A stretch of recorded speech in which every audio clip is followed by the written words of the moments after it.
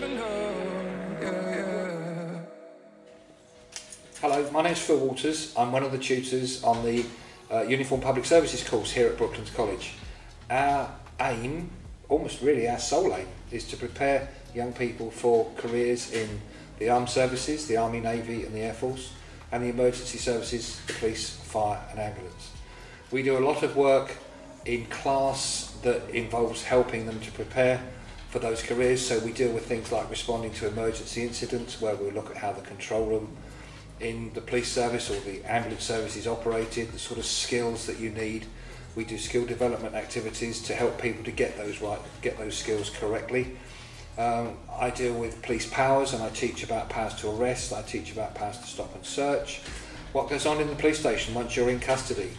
Most people have no idea, thankfully, so we do a lot about that, and we do role plays involving one student being arrested, one student being the arresting officer, and one student being the custody sergeant, and the arresting officer presents his prisoner to the custody sergeant, who then authorises search, and they seize items, and they have to report to the custody sergeant about why the person is in custody.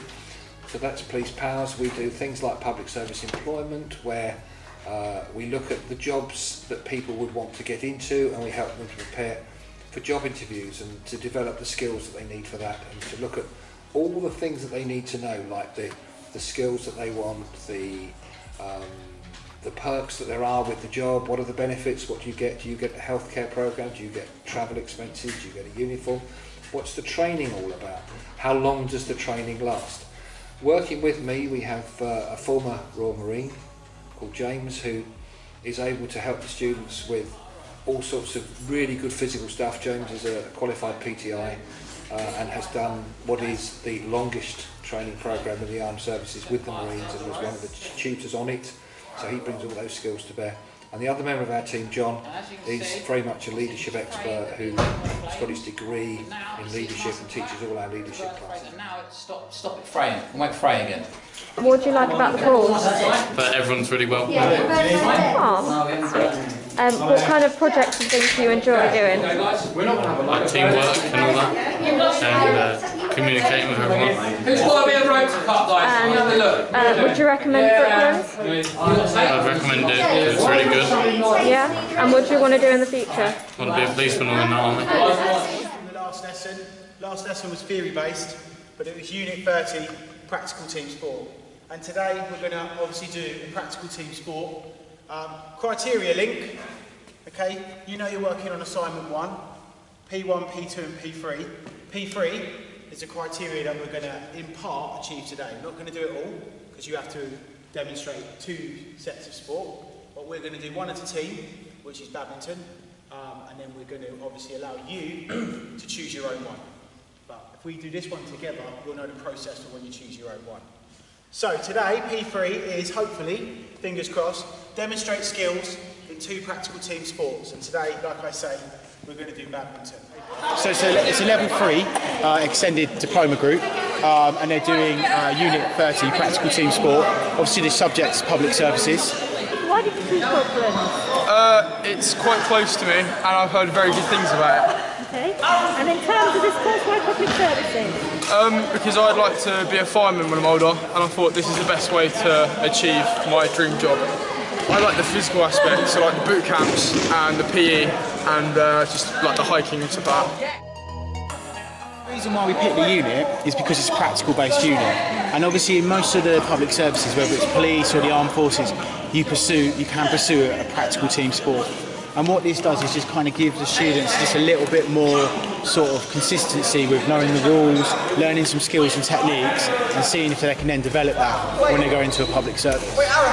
Another reason why we picked the practical team sport unit is because their other fitness-based unit is fitness testing, so there's no team sports in that. So we like to try and give like a rounded sort of experience for the students.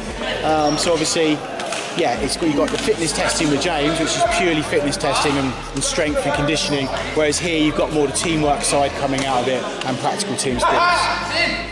I chose Brooklands because it's got a good public services course and it's very enjoyable. Teachers do teach good subjects and it's quite a friendly college.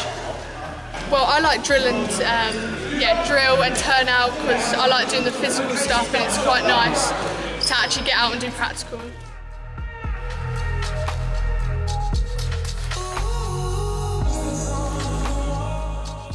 I want to go straight into the police force. I want to go through with an apprenticeship, which they are helping me with. So yeah. Would you recommend Brooklands?